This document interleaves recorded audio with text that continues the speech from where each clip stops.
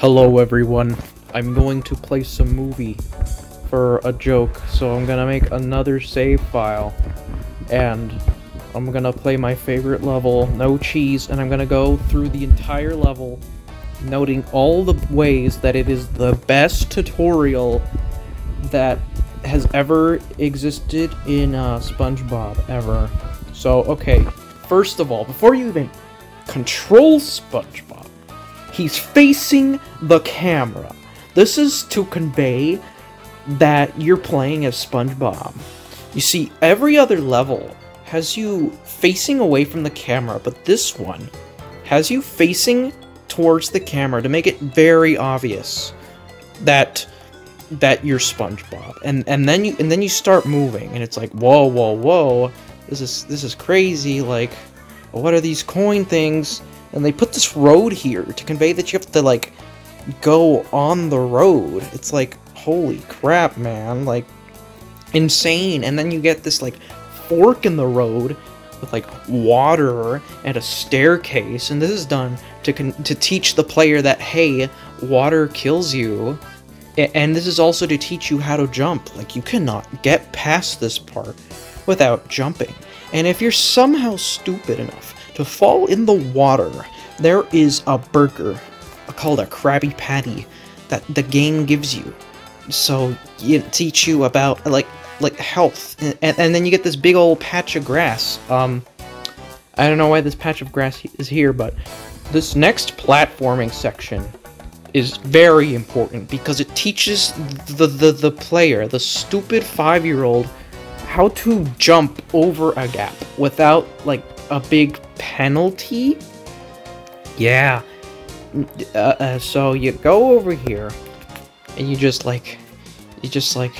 jump, and, like, it just works. Like, wow. And then you do it again.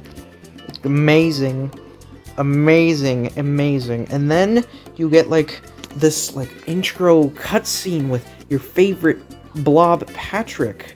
And then he gets mad, and then he hits the thing. He hits the jellyfish, and it teaches the player that, hey, jellyfish hurt you, and you should kill them. Don't catch them in a net. Just fucking kill them. And then like you hit them. It's genius. It's genius. And then you get the sequence with the slide, and they put, like, a shiny object up here in the air to teach you that, oh yeah, you can jump on those slides. And it even gives you a teleport box to try again in case you miss. And then they have, like, this button here, and it teaches you that the karate spin can also press buttons. It's amazing. Like, and then this part here teaches you about, like, timing puzzles and how you have to, like, get on platforms in time, and then here it, like, puts all your skills to the test, because now you have to jump and attack enemies. So now they're already, like, expanding the difficulty of the game. It's amazing. They put even another burger here. It is great. And then you get this big wall of threatening wooden crates, and you can't get past them. You just can't. Shut up, Mindy. You just can't.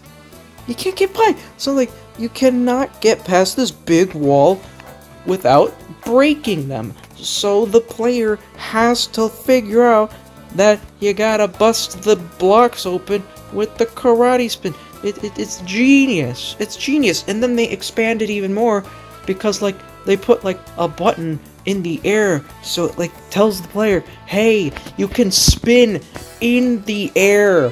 It's genius. It's genius. Oh my gosh. And then they got this big old wall jumping section. Teaches you how to wall jump. And then, like, oh my god, you get this, like, big old wall here. It's like, oh, what do? Oh yeah, bust it open with the spin move, and then you make it to the end, and it's great. It's great. And then token. Oh my god, tokens are so shiny and cool. Oh my god, this is the best tutorial ever. And then it fades to black, and